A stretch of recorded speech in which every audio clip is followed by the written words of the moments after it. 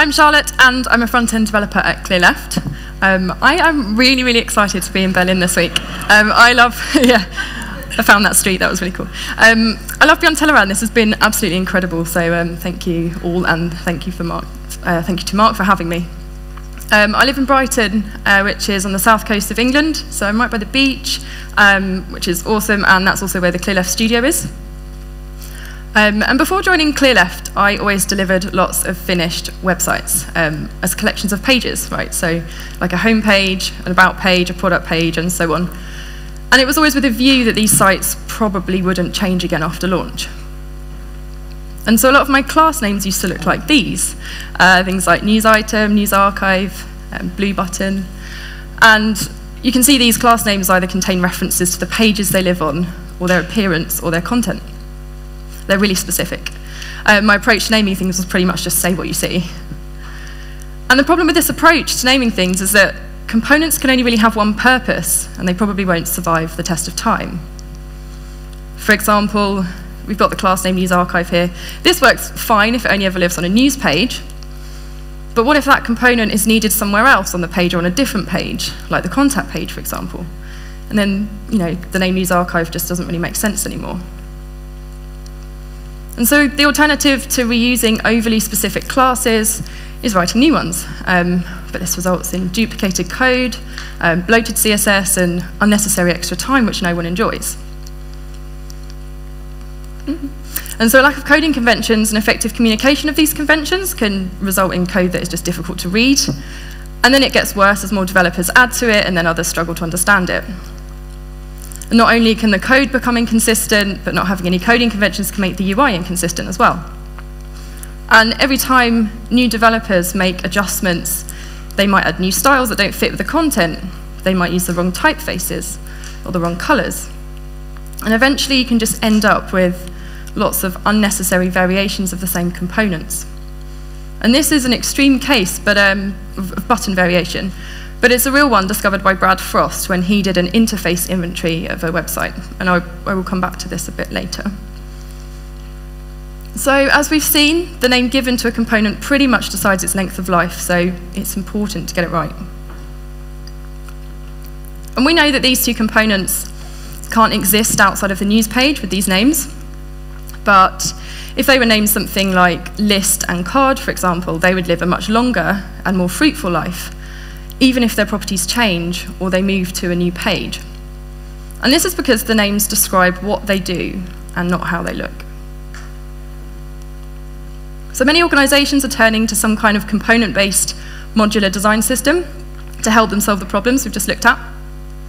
And speaking of naming things, we haven't quite agreed on a name for these systems yet. There's currently lots of different terms used to describe them. They pretty much all mean the same thing. There's component libraries, which is one term, components combined together to create something bigger. It's a term favored by Mark at Clearleft, who's been building our pattern library tools for a while. There's atomic design, which is the naming structure that Brad Frost has given to his pattern library tool called Pattern Lab. It's used and loved by some, less so by others, and it's just a matter of opinion and the project. And again, atoms make up molecules, molecules make up organisms, they're combining to create something bigger. And pattern portfolio is a term used by Natalie Down when she started using the technique at Clearleft back in 2009. Again, a pattern is repeated multiple times, they combine to create something bigger, it's a design, it's a decorative sequence. Front-end style guides is another term that I've heard a lot, and that actually reminds me a bit more of what designers use to communicate language and branding, rather than something for developers as such. For example, I'd expect to see something like, thou shalt not use the blue logo on a green background, or something like that. Personally, I don't think it matters what you call your system, as long as it's appropriate to the project and everyone uses it. So today I'm going to use the term pattern library, partly because it's the term I'm most used to using and because I quite like the alliteration in the talk title, From Pages to Patterns. So in case you don't already know them, pattern libraries document every component of a site with code snippets and notes for their usage. And every component is considered an individual piece which can be reused as many times on a site as needed. So it's a bit like cocktail ingredients. One ingredient can be part of many different concoctions, just like one component of a site can be used on many different pages. So it's really important that components are created and named in a way that enables them to become part of so many different mixtures. And a pattern library should facilitate a shared understanding and vocabulary between everyone in the team. Everyone should be able to refer to a component and understand what they mean. So Alla Kolmatova has talked about FutureLearn's pattern library and how it's evolved over time. Their system started out as a one-page style guide listing the most common UI elements, but there were several issues with it. For example, it was only used by one team instead of everyone. It fell out of date really quickly.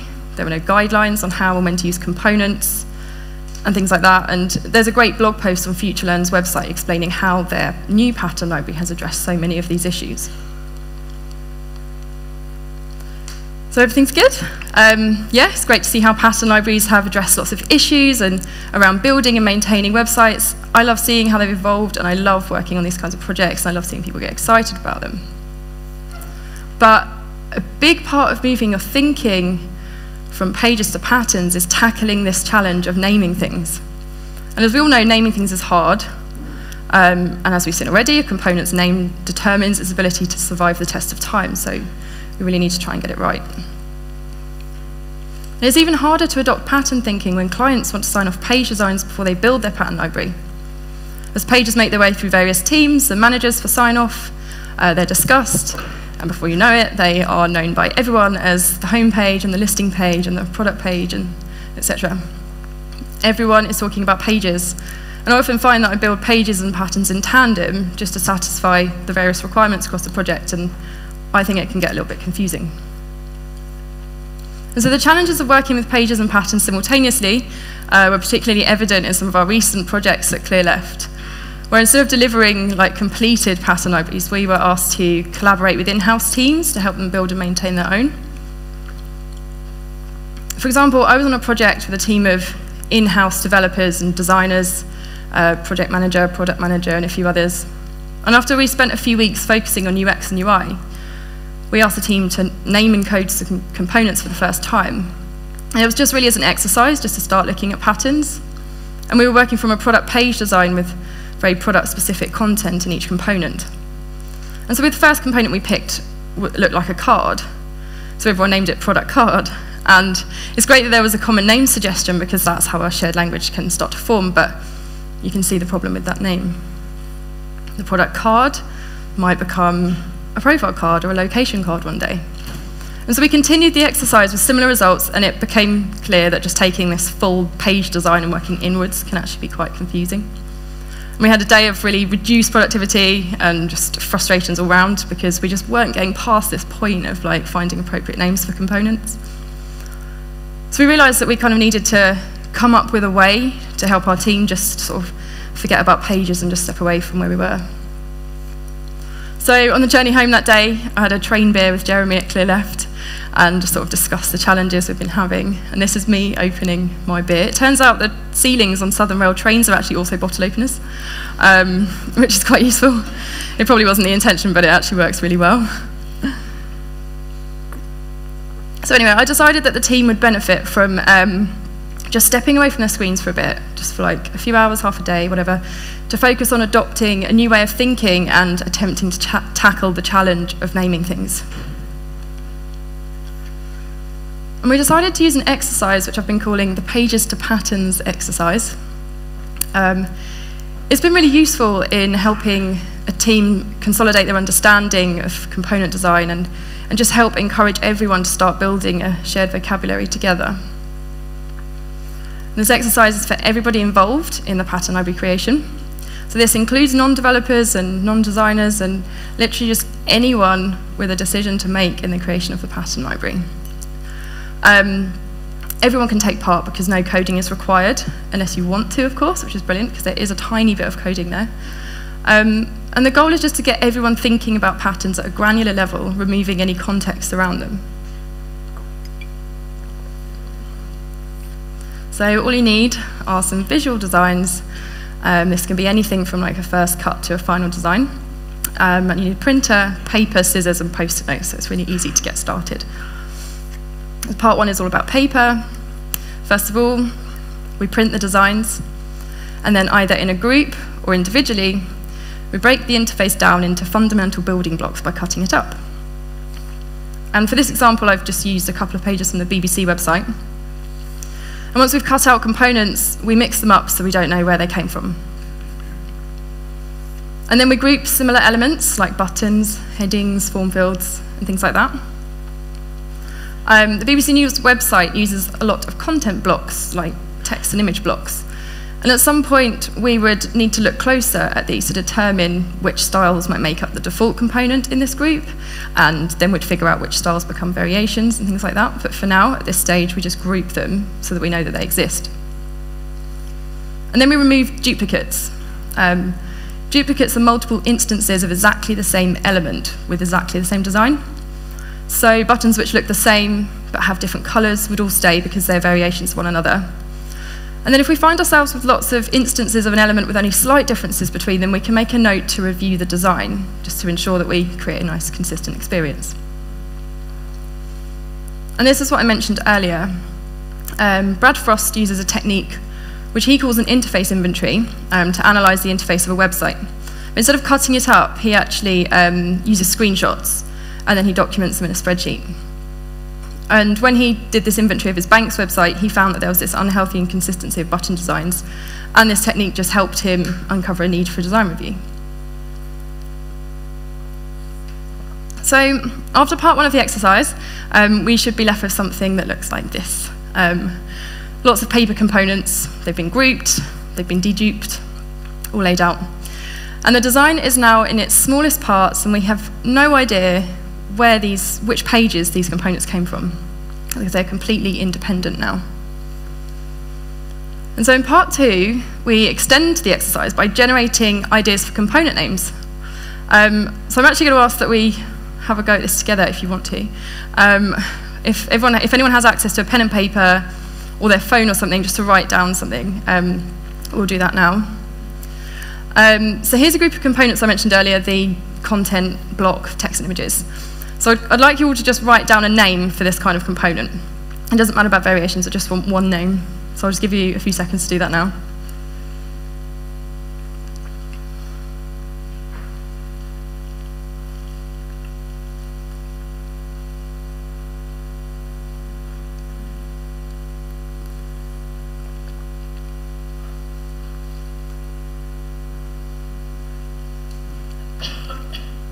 Okay, so if you did it, I'll assume that everyone has a name now. It can literally be the first name that you think of. So now compare the name to the people on your left and right, to your neighbours. Have a look at what each other wrote.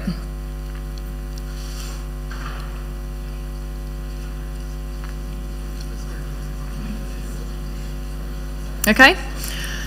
So some of you may have written down the same name as the person next to you. And if that's the case, that's a good indication that it's a pretty good name. Did everyone do that? Cool. Because you probably have a similar understanding of what this component means. So I'll just explain this step. So step one, the team collectively agree on a component to look at. Everyone in the team takes a post-it note and writes down a name for the component. So we keep the name secret until everyone has finished.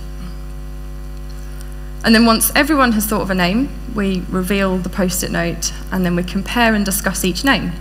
And names which appear multiple times are really good candidates because they indicate a shared language and understanding sort of coming together. And so we repeat this with every component until we have sort of a good number of components named.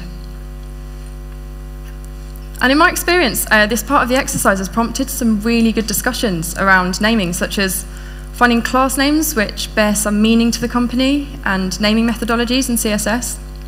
I find that this is a really good way to get all of those conversations started. Sorry.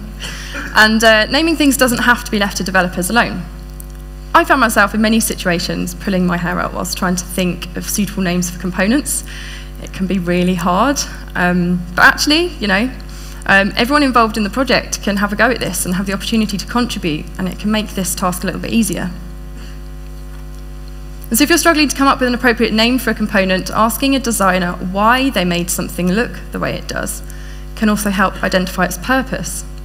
So involving as many of the team as possible also encourages everyone to adopt pattern thinking and continue to use the language after the exercise. And if this is being carried out at the start of the project, it's likely that components will change, their names will evolve and things like that throughout the project, and that's fine because it can be done again. And so part 3 is a final step for those who are comfortable with coding. I won't make us do this one. So what we do is everyone grabs a component each, and then we code up the component in HTML and CSS. And sometimes I find it's good to set a time limit to resist the temptation to perfect the appearances, because actually the purpose of this exercise is to just try things out. The code usually gets thrown away, it doesn't often get kept anyway. And then once we have some coded components, we compare and we discuss the code. And in particular, we might look at how the class names have been written, and then we repeat it for each component. And this example uses the BEM methodology. If CSS methodologies have been discussed, this is a really good time to test them out. And at this point, we can test as many variations of vocabularies and methodologies as we like, because if it doesn't work, we can just drop it without investing any actual code in the pattern library. And so this whole exercise can be repeated again to identify larger components. Some of these will contain elements from the first round of the exercise, and so if that's the case, we can check that they make sense and stand alone in different contexts. And actually a common challenge is knowing how granular to go with this. How small should a component be? How many pieces can form one component? What even is a component? I don't have the answer to this, but in my experience so far, it has varied across projects, and different teams have had different reasons for their choices. So one of the great things about this exercise is that it can be valuable at different stages of a project. So it's valuable at the start, when the team are just getting used to working with patterns, or when the design has evolved and the team are focusing on naming and coding. The exercise can be carried out really quickly, it can be repeated as often as required, and that's the beauty of paper prototyping, isn't it? It's the low cost of change. You can throw it away and do it again. So Natalie Down used to carry out a similar exercise of prototyping at Clearleft. She used pens and paper to build components and demonstrate their functionality and size. And then this enabled her to see how they might work and fit together before investing any time in the code. I believe Hayden has done a similar thing at Neon Tribe, where he prototyped interfaces out of things like card and marker pens and blue tack and tape. And what I really like is that he also took pens and scissors and tape and everything into the session so that he could rebuild prototypes on the fly. So what happens next? What do we do after we've done this exercise? Well, it kind of depends on the goals of the exercise. There are loads of ways to take this forward. We can make it part of everyday culture. I find it really useful to stick patterns and their names onto a large piece of paper and just fix it to the wall for everyone to see. As designs change, the patterns can be reprinted, they can be discussed and replaced, and it actually serves as a really nice reminder of the components, and it should provoke discussions as the project progresses. Dan Moore has talked about how he uses a Google Docs spreadsheet to compile components so that other people in the team can actually discuss them in a document. And obviously this works better for teams who can't co-locate and can't see the same wall. Alec Olmatova at FutureLearn takes it even further by putting components in front of users of the website so that they can move them around and see where they would put them. I really like this idea. Involving users as much as possible is really important.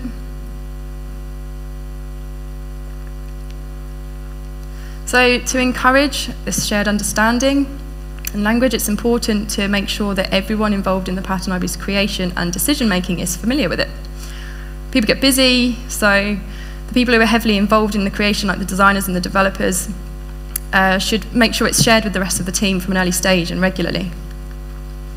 And once the language is forming, you can develop it further. Language can be used to make visual connections as well. So I mentioned earlier that asking why a designer made a component look the way it does can help you understand its purpose and function, which can then help you find an appropriate name for it. I really like how Tom Osborne has used the metaphor visual loudness to help link the function and appearance of components. In this case, the more prominent a component is, the more loud it is on this scale. So, and this is just a scale created by Tom. So something very prominent like a buy now button needs to be right at the top of the loudness spectrum. So he would use the term scream on this to describe it. And then you have links which have really little prominence, and they're described as whistle and whisper. And so if possible, try to use a vocabulary which means something to the organisation. People are more likely to remember and form connections with terms they know and are familiar with.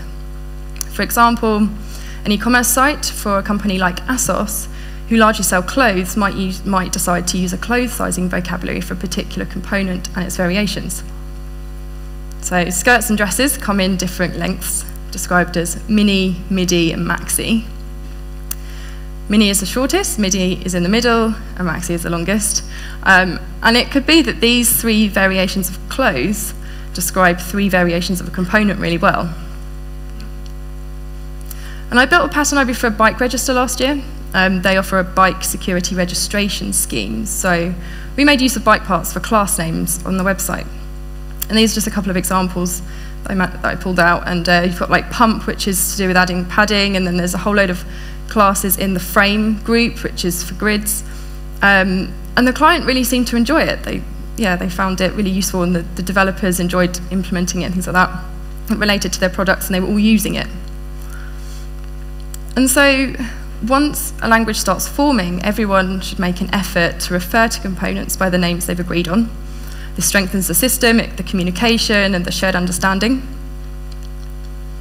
I'm a developer, and I know that it's really tempting to dive straight into code, and sometimes that is definitely the right way. But I think there's a lot to be gained from just getting away from the screen sometimes and just focusing on the right thinking and the right language and the right approach first. After all, that's what we're doing here today, aren't we? We're at this conference, we're sharing our experiences, and we're thinking, and we're getting away from our screens. And I think these kind of activities might also seem like a lot of extra time, which they could be, but in many cases it can reduce the chances of discovering that you need to change course later on, and so ultimately you could actually save time as well. And so in this exercise, just to sort of recap, we identify components, we begin to name them, and we start to think about code. The key benefits are that it creates the same starting point for everyone in the team. It encourages shared language, and it encourages pattern thinking across the team. So I've used this exercise to kick off loads of different pattern library projects now. And it's also a lot of fun. I mean, who doesn't enjoy messing around with paper and scissors, right? Thank you.